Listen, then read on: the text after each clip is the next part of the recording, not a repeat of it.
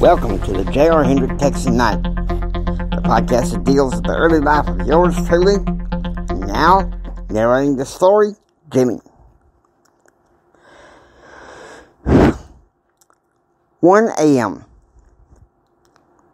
After a rip-roaring drunk, Jim wakes up in his hotel suite that he's sharing with his friend Claude.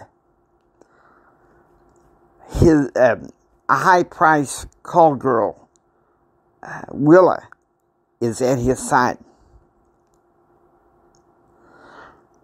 He turns on the news, but there's not much really to hold his interest. He feels bad about his last interaction with JR, even if he is still furious with Betsy.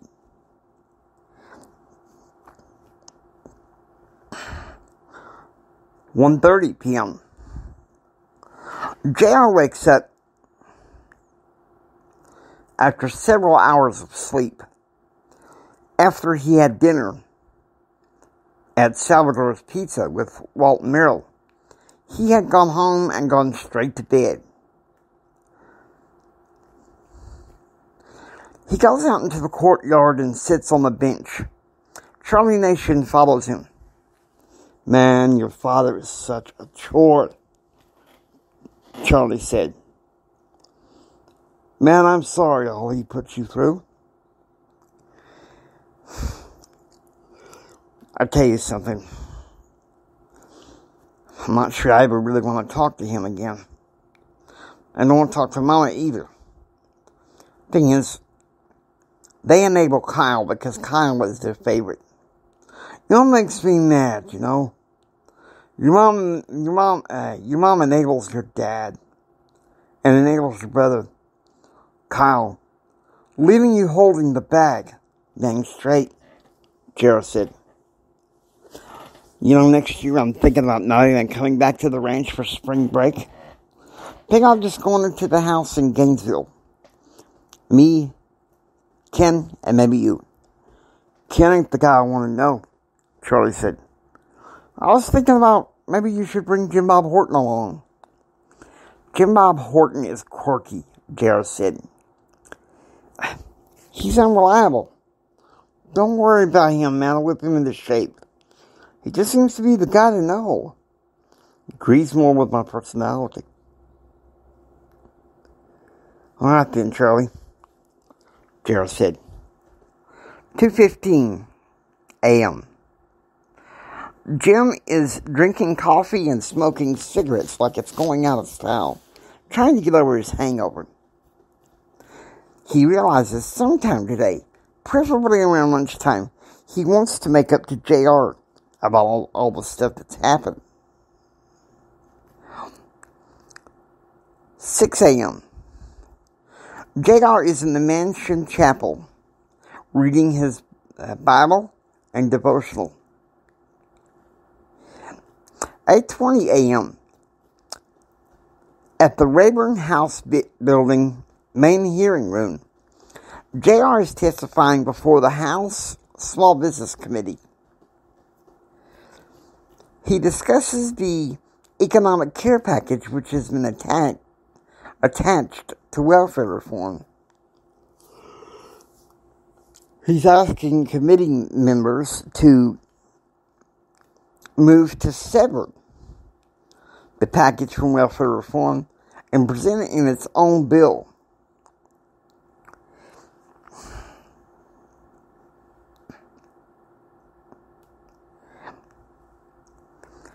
"12 p.m. JR is summoned to the family dining room to have a hamburger dinner with his father. "Look, I screwed up, okay?" Jim said. "Well, from what I know, I think I can forgive you," Jared said. "We middle-aged dinosaurs tend to bite," Jim said. "So what do you know?" "Well, still doing some more research. But as soon as I find something out, Daddy, I promise, I'll let you know. You're a good kid, Jim said.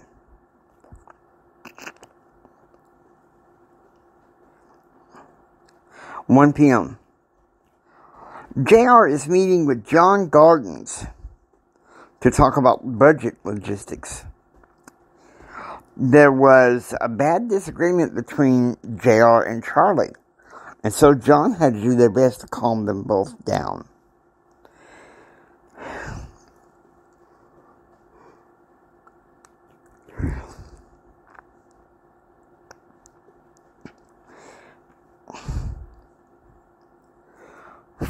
At 2 p.m. JR is in the side room at the front of the mansion, getting a haircut through a barber named Luigi that his dad had hired for the occasion to cut his hair and give him a good shave.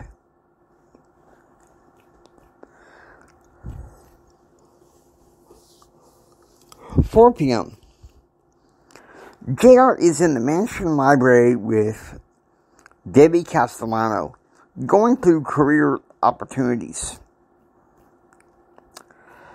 JR is interested in political communications with an eye towards government relations. At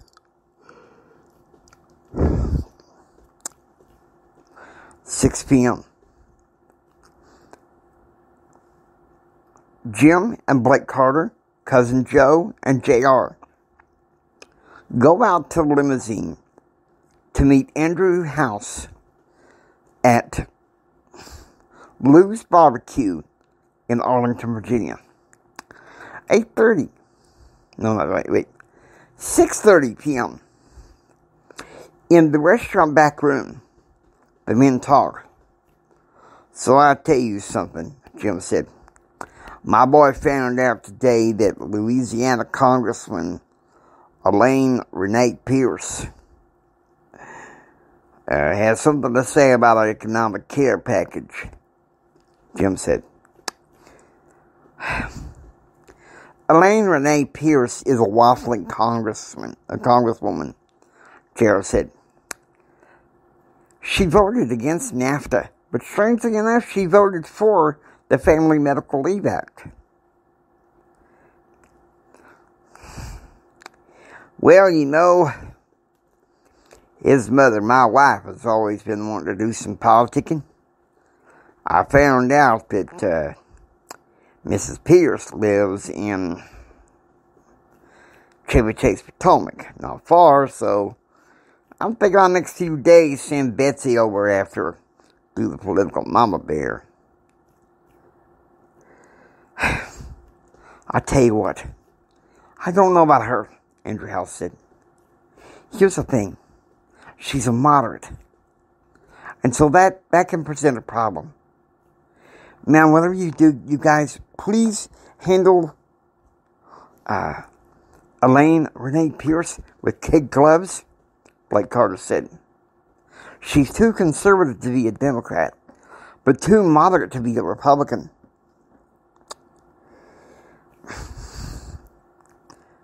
8 a.m. Jim, Blake Carter, Cousin Joe, and JR get into the limousine, and Jim has them go through the scenic route from Arlington, Virginia, to back to the mansion in Chevy Chase, Potomac.